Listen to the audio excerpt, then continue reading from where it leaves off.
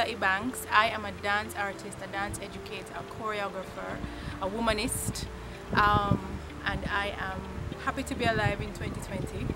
I make work that, I like to say my work moves minds.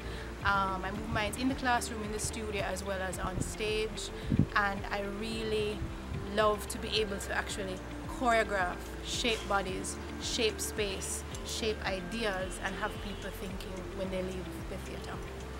I started dancing when I was about 4 years old, and I actually began dancing because my legs were very turned in, so I could walk, I could run, but my mother was really concerned about my future, I don't know.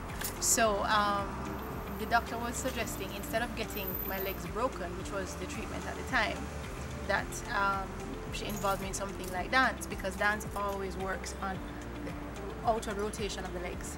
And so I've been dancing literally ever since I was 4 years old. I am a body advocate. The body is an intelligent being in and of itself.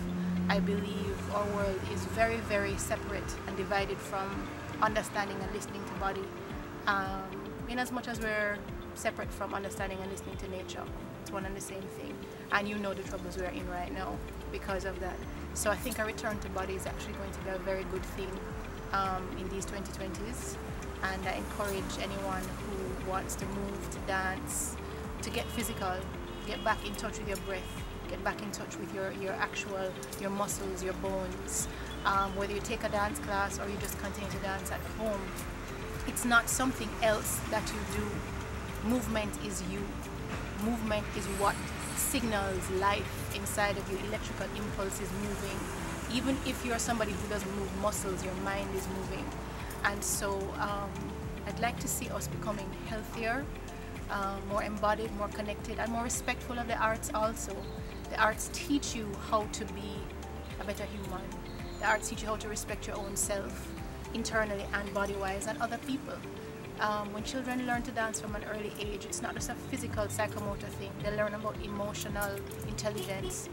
They learn about psychomotor stuff, yes, but they really learn about cognitive intelligence as well. Thinking improves, particularly mathematical thinking, interestingly. Dance, for me, is one of the more complete arts, if not the most complete art. I know I will get a 5 in that it involves everything. It involves color, shape,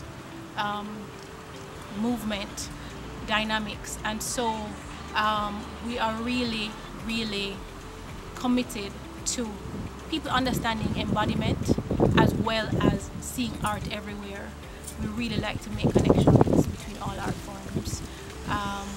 We've traveled and performed, traveled and done workshops in Trinidad, in Denmark, and I say we, even though sometimes it's just me, because it's a consciousness. I had a mentor, Howard Daly, who said Jamaica doesn't need another dance company, it needs a dance consciousness. And so we hope to be, or to continue to be, that dance consciousness for Jamaica.